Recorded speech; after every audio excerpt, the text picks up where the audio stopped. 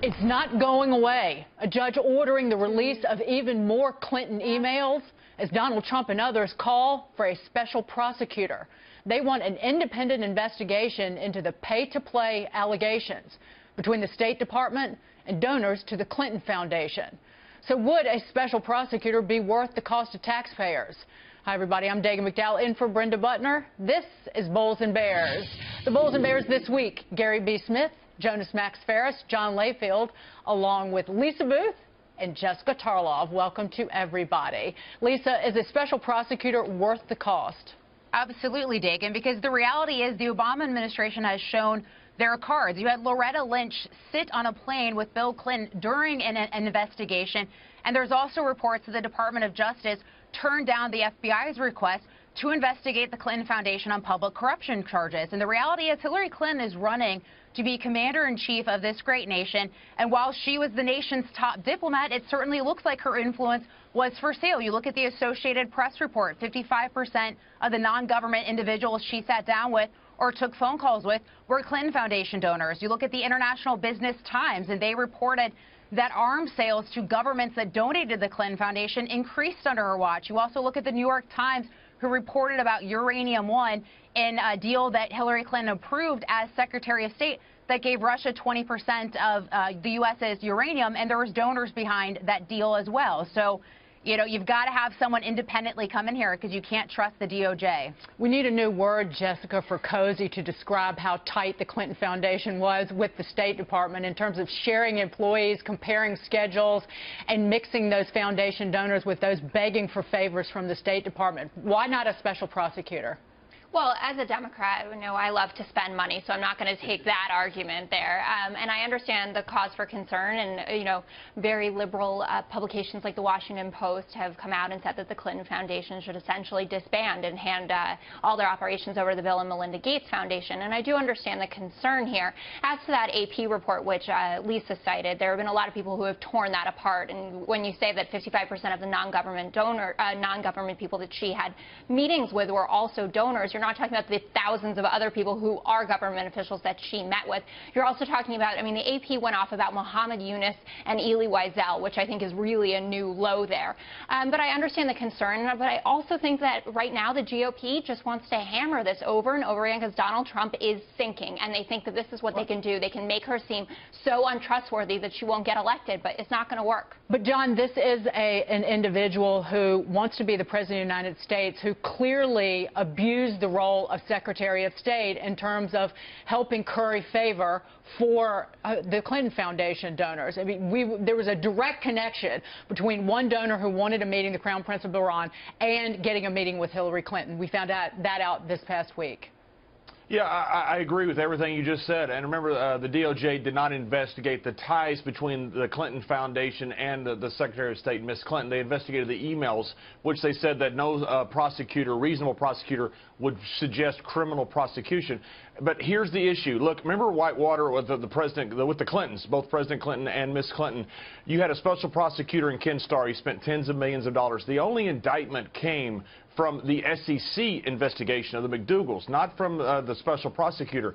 James Comey, the FBI director, the then Deputy Attorney General under President Bush, has said that the only reason for a special prosecution is if there's going to be a criminal charge, not just to find more facts. And I don't think that you're going to see a criminal charge. Is I think this unethical? Is I think it's wrong? Yes, I think a lot of people in Washington, D.C. are doing it. But I think as far as a criminal prosecution, this isn't going to happen. So I think it's a waste of money to get a special prosecutor. Jonas, waste of money? Well, in that if you expanded it to all politicians, I'm pretty sure the list of politicians that took phone calls or made appointments with rich people who gave them money or might have given money down the road is a pretty long list. So you would be spending a lot of taxpayer money. I will say, broadly speaking, the concept here of that the government could use money to actually find out what these people have done, not just one side like this would be, but like, you know, we have this fund, this presidential election campaign fund that no one uses. It's like a $250 million slush fund.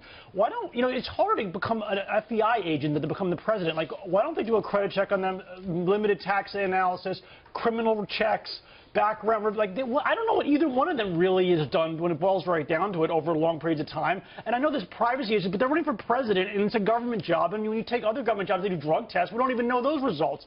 They get to make weird accusations. This is about her health, and this is crooked. Like, why don't we know there? Why don't the government just do all that and give it to the voters so we can make decisions? But Gary B., these aren't weird accusations getting pulled out of the ether. This is information that was laid out in emails, particularly the ones that came out from Huma Abedin.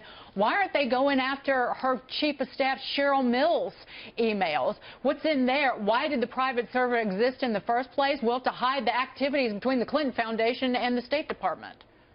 Well, Dagen, here's where I come down on this. One, why they're not going after them is because Hillary Clinton's a Democratic candidate. If it was reversed around and Donald Trump had the Donald Trump Foundation and he was a politician, they'd certainly be going after him, I think.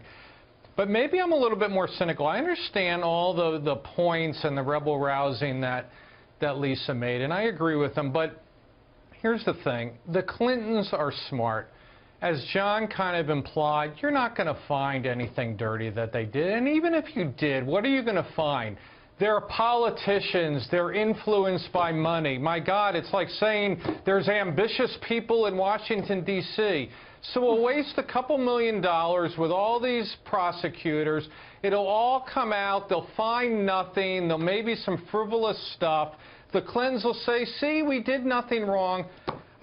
Again, maybe I'm cynical. It's all going to come to nothing. I'd just rather at this point not waste taxpayers' money to find out something we already know. Well, that's incredibly sad, is it not, Lisa, that is the attitude of the American people is, yeah, they're smart enough to get away with something and never get charged for it. I don't think it's the attitude of the American people. It's certainly my attitude. It's the attitude of a lot of people, Lisa. A lot. Gary, you're better than that. No, look, it's in the public interest to figure out what happened here. She's running to be commander-in-chief. She wants to oversee the world's largest nuclear arsenal and the world's largest superpower. And to Jessica's earlier point, it's just really interesting to me that the Democratic Party is attacking the Associated Press's report. You know what? I think I'm going to go with the Associated Press here, considering the fact that Hillary Clinton took the unprecedented steps to set up a private server in the first place, spent, a reported $140,000 out of her own pocket to maintain that server, and then used, special, BleachBit to delete tens of thousands of emails. So even forensics could not recover those emails. So I think I'm going to go with the Associated Press when Hillary Clinton has systematically lied to the American people. The Associated Press has already walked back what they did. It was the way in which they reported it, just as the statistic you threw out was misleading. Jessica. It is the Associated Press. No, it's not. There's been numerous reports, but there's been numerous reports the about statistic phone you calls threw out being about made. 55% right. And the difference also, which is drawn clearly in the sand between access and favors.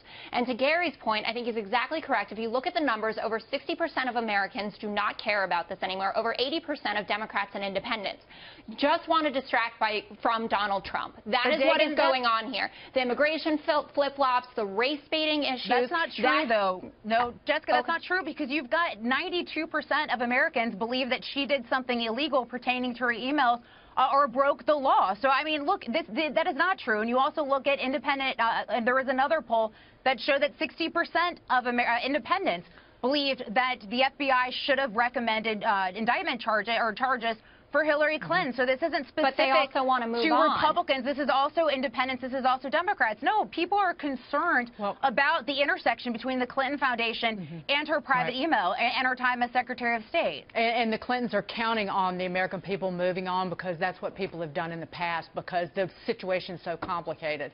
Thank you, guys.